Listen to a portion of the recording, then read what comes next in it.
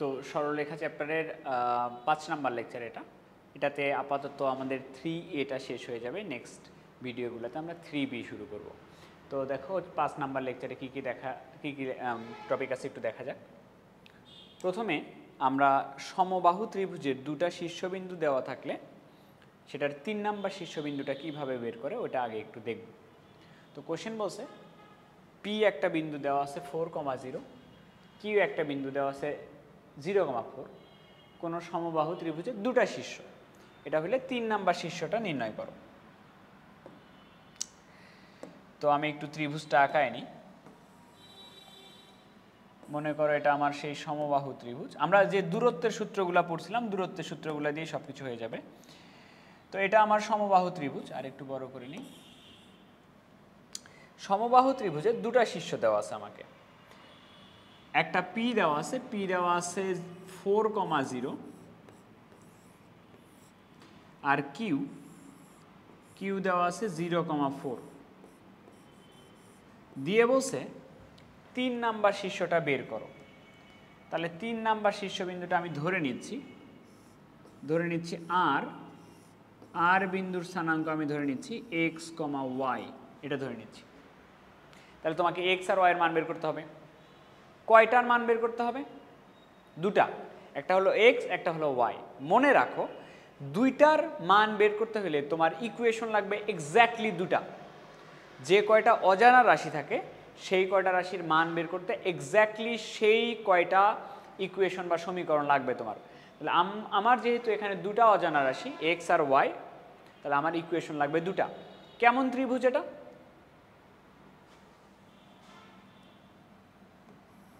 সমবাহু ত্রিভুজ, যেটা কি মিন করে সবগুলা বাহু সমান। অর্থাৎ এটা মিন করে এরকম PQ সমান লেখা যাবে QR সমান লেখা যাবে RP বা PR, এটা লেখা যাবে। এই তিনটা বাহুই সমান এখানে।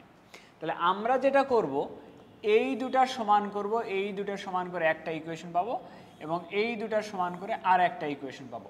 দুটা ইকুয়েশন সমাধান করব, সমাধান করে তোমার হচ্ছে পি আর কিউ বিন্দুর স্থানাঙ্ক বের আর বিন্দুর স্থানাঙ্ক বের করবো। তাহলে আসলে প্রথমটা করা যাক।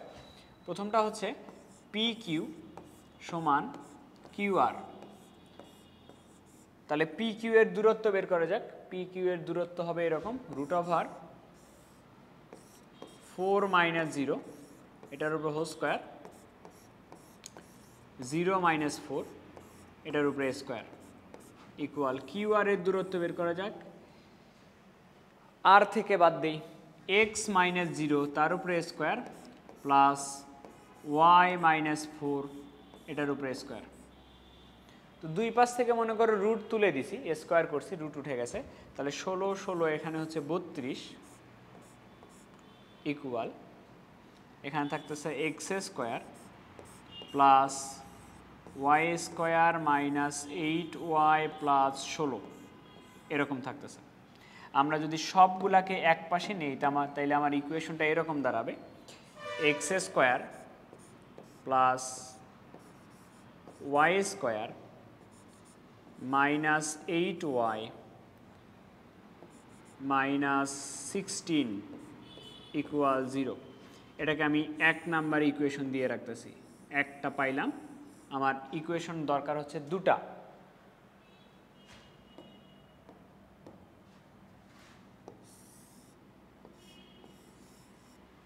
এক নাম্বার ইকুয়েশন দিয়ে রাখলাম। এবার 2 নাম্বারে আসি। কিউ আর এবং আর পি সমান করবো আমরা। কিউ আর সমান আর পি, কিউ আর ইকুয়াল আর পি সমান করব। তাহলে বর্গ করি তো দুই পাশে যেন রুটটা উঠে যায়। কিউ আর এর উপরে স্কোয়ার সমান আর পির উপরে স্কোয়ার, রুট উঠে গেছে মনে করো। তাহলে x - 0 এর উপরে স্কোয়ার মানে x স্কোয়ার, y - 4 এটার উপরে স্কোয়ার, আর এটা হচ্ছে x - 4 এটার উপরে স্কোয়ার প্লাস y - 0 তার উপরে স্কোয়ার মানে হবে তোমার y স্কোয়ার। যদি ভাঙ্গায় এটাকে x square plus y square minus 8y plus 16 x square minus 8x plus 16 plus Y square, x square Y square 16, x square Y square 16 কেটে যাবে, থাকবে মাইনাস 8y, এটা ইকুয়াল মাইনাস 8x, মাইনাস 8 এবং minus 8 কাটবে, তাহলে তোমার second ইকুয়েশনটা থাকে y equal x, এটা হচ্ছে 2 নাম্বার ইকুয়েশন। তাহলে y এর মানটা আমরা 1 নম্বরে বসাবো, y এর মান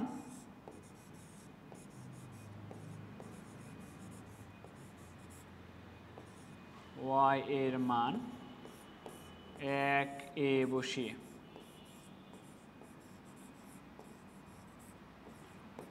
y এর মান যদি 1 বসাই তাহলে y এর মান 1 বসালে এরকম হবে x square plus x square, y এর মান x minus 8x minus 16 equal 0, তাহলে এরকম আসবে 2x square minus 8x minus 16 equal 0। তুমি যদি মিডল টার্ম করো x এর দুটা মান আসবে এখান থেকে, একটা হলো 2 প্লাস 2√3 আর একটা আসবে 2 মাইনাস 2√3, এটা হলো x এর মান। তো y এর মান তো বের করার দরকার নেই আর, কেন y আর x সমান জিনিস, তাহলে y এর মানটা তুমি এখান থেকেই বলতে পারবা, x এর মান যেটা হবে y এর মানও সেটাই হবে, 2 প্লাস 2√3 আর এটা হচ্ছে 2 মাইনাস 2√3। তাইলে এই যে বিন্দুটা আর বিন্দুটার স্থানাঙ্ক পাইলা তুমি দুটা, একটা হচ্ছে এখানে লিখতেছি আর বিন্দুর স্থানাঙ্ক হচ্ছে 2 প্লাস 2√3 কমা 2 প্লাস 2√3, এটা একটা, আর একটা আর বিন্দুর স্থানাঙ্ক হচ্ছে 2 মাইনাস 2√3 কমা 2 মাইনাস 2√3, এটা আর একটা আর বিন্দুর স্থানাঙ্ক। এই যে দুটা পাইছো, 2 প্লাস 2√3, 2 প্লাস 2√3, 2 মাইনাস 2√3, 2 মাইনাস 2√3। প্রশ্ন হচ্ছে আর বিন্দু তো একটা, স্থানাঙ্ক কেন দুটা পাওয়া গেল? স্থানাঙ্ক দুটা পাওয়ার কারণ হচ্ছে এরকম, তোমাকে সমবাহু ত্রিভুজের দুটা শীর্ষ দেওয়া ছিল, একটা পি একটা কিউ, তোমাকে বলা হয়েছিল তৃতীয় শীর্ষটা বের করো, তা তৃতীয় শীর্ষটা আর তুমি এই পাশে ধরছো, আর কিন্তু তোমার এই পাশে হইতে পারে, এই পাশে হইলেও কিন্তু সেটা সমবাহু ত্রিভুজ হইতে পারে। এই কারণে যদি তোমাকে সমবাহু ত্রিভুজের 3 নাম্বার শীর্ষটা বের করতে বলে, সেক্ষেত্রে অলওয়েজ অ্যান্সার আসবে দুটা, অলওয়েজ দুটা করে অ্যান্সার পাবা তুমি। তো এখন কথা হচ্ছে এটা যদি এমসিকিউতে আসে তাহলে তো তুমি এত বড় প্রসেস করতে পারবে না, এবং সমবাহু ত্রিভুজের 3 নাম্বার শীর্ষ নর্মালি ইঞ্জিনিয়ারিং এমসিকিউতে বের করতে আসে বড় প্রসেস দেখে। তো এমসিকিউতে আমরা একটা শর্টকাট ইউজ করব সমবাহু ত্রিভুজের 3 নাম্বার শীর্ষবিন্দু বের করার জন্য। শর্টকাটটা একটু লিখে নাও।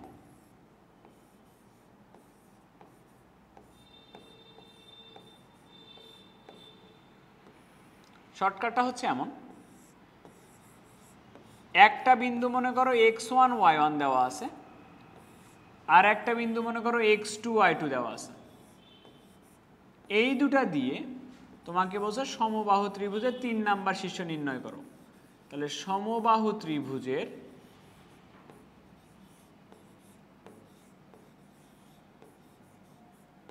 তৃতীয় শীর্ষ আমরা বের করব, তৃতীয় শীর্ষ।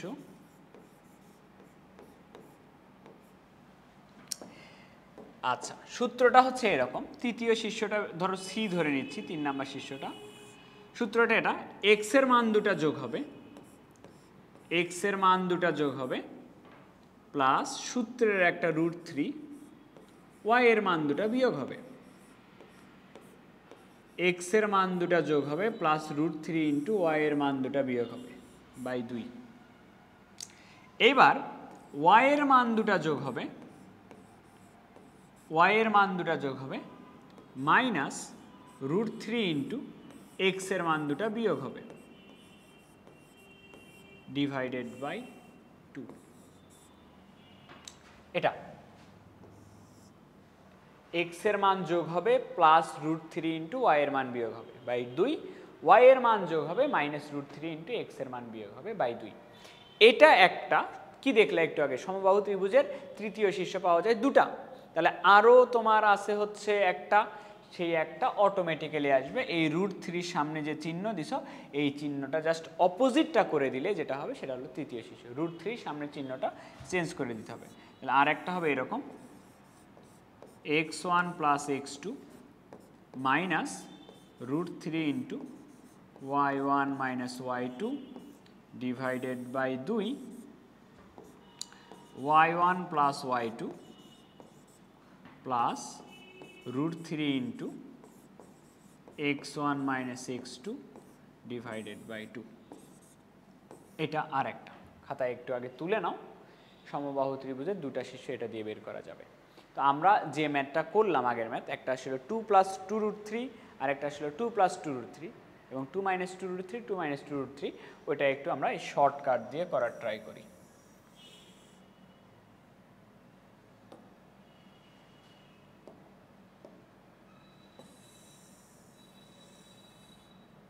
আরে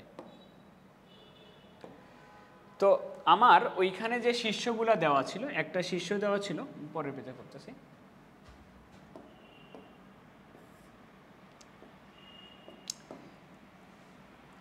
একটা শীর্ষ দেওয়া ছিল 4,0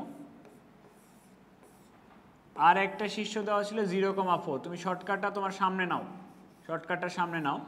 দেখো 3 নাম্বার শীর্ষ এভাবে বের হবে, এক্স এর মান দুটা যোগ হবে, 4 আর 0 যোগ হবে 4 প্লাস √3 ইন্টু ওয়াই এর মান দুটা বিয়োগ হবে, ওয়াই এর মান দুটা বিয়োগ করো, আসবে -4।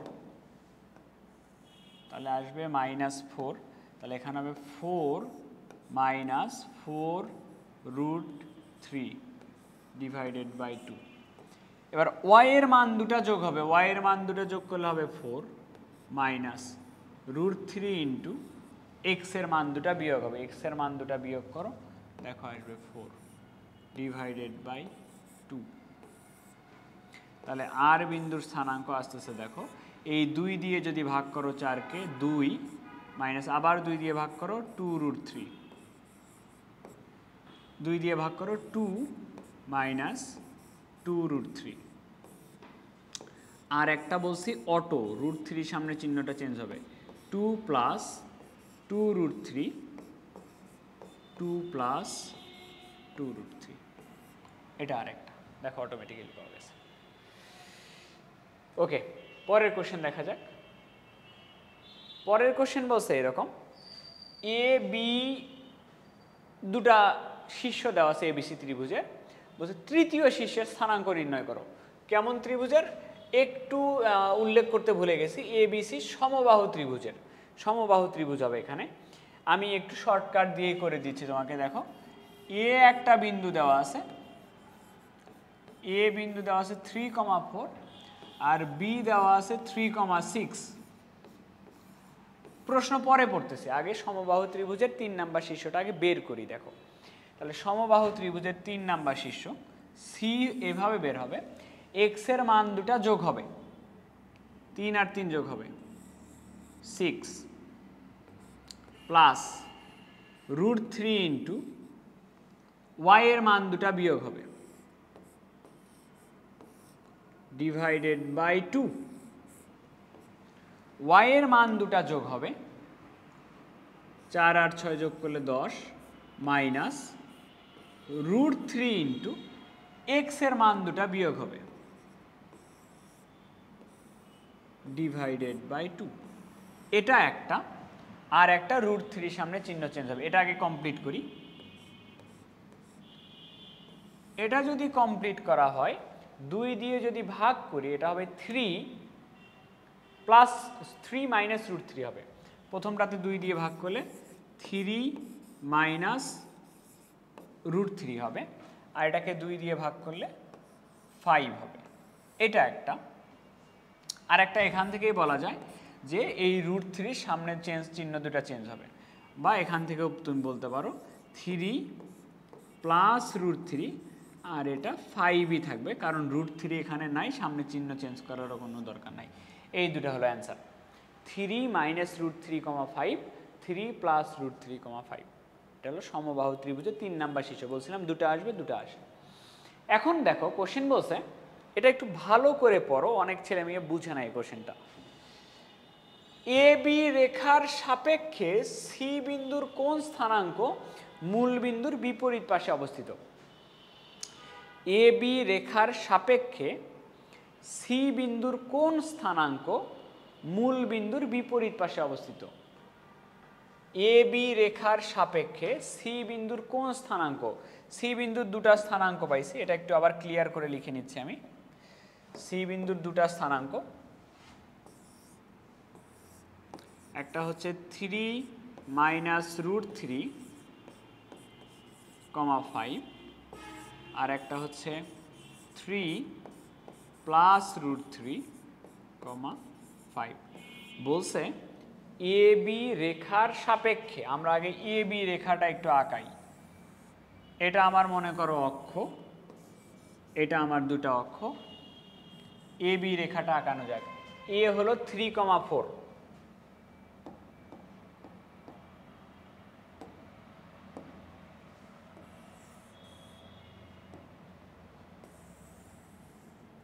এটা আমার দুটা অক্ষ। এ হলো 3,4, তা মনে করতেছি এটা 1 2, এখানে হচ্ছে 3 মনে করতেছি। 3, ধরো 3,4 এটাই ধরে নিচ্ছি, 3,4 এটা হলো এ বিন্দু। এ হলো 3,4 আর বি দেখো 3,6, 3,6 আমি এখানে ধরে নিচ্ছি। বি হচ্ছে 3,6, তাহলে এ বি রেখা কোনটা? এ বি রেখা হচ্ছে তোমার এই যে, এটা মনে করো এ বি রেখা, এটা তোমার A B Rekha. Okay, question পড়ো। কোশ্চেন কি বলছে? এ বি রেখার সাপেক্ষে সি এর কোন স্থানাঙ্ক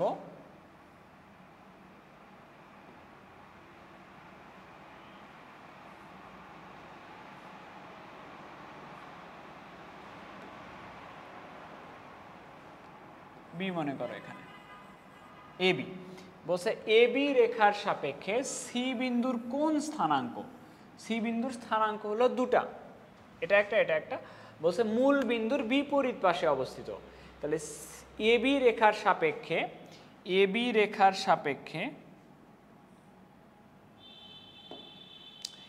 এ বি রেখার সাপেক্ষে দুই দিকের অংশ আছে। একটা হলো এই দিকে অংশ, এটা হলো মূল বিন্দুর দিকের অংশ, এটা হচ্ছে মূল বিন্দুর পাশে,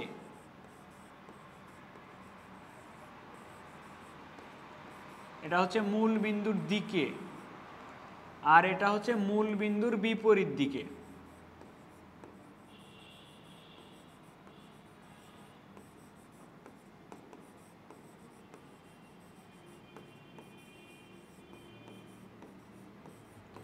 তাহলে এ বি রেখার সাপেক্ষে দুটো অংশ, একটা অংশ হলো মূল বিন্দুর দিকে আর একটা হলো এ বি রেখার সাপেক্ষে মূল বিন্দুর বিপরীত দিকে।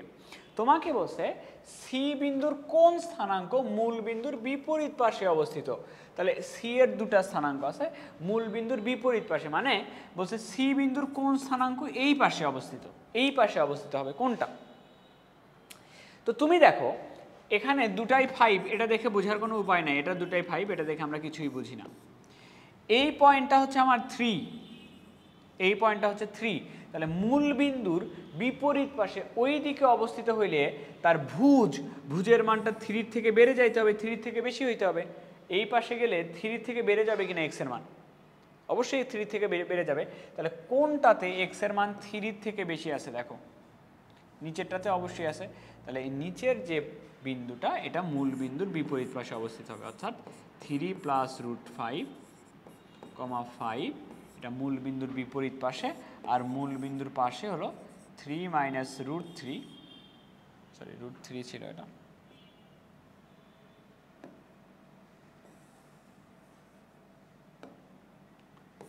3 + √3, 5 হচ্ছে মূল বিন্দুর বিপরীত পাশে, ওই দিকে থাকবে কারণ ভুজের মানটা বেড়ে যাবে। 3 - √3, 5, সি বিন্দুর এই স্থানাঙ্কটা মূল বিন্দুর দিকে থাকবে। তো এটা হলো সমবাহু ত্রিভুজের কনসেপ্ট।